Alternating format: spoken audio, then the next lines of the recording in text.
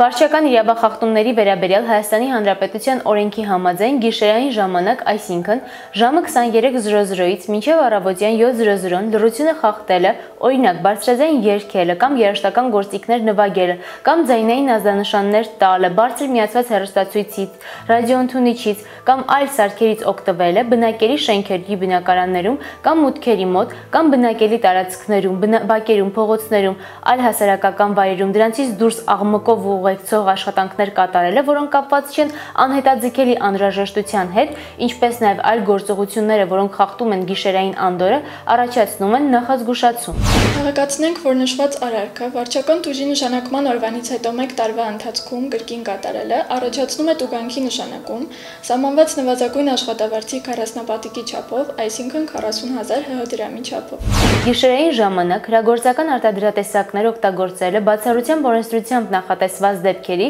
առաջացնում է տուգանքի նշանակում սահմանված նվազագույն աշխատավարձի 100 չափով, այսինքն 100,000 դրամի չափով։ Տեղեկացնենք, որ նշված արարքը վարչական տուժի նշանակման օրվանից հետո 1 տարվա ընթացքում կրկին կատարելը առաջացնում է տուգանքի նշանակում սահմանված նվազագույն աշխատավարձի 200 չափով, այսինքն 200,000 դրամի չափով։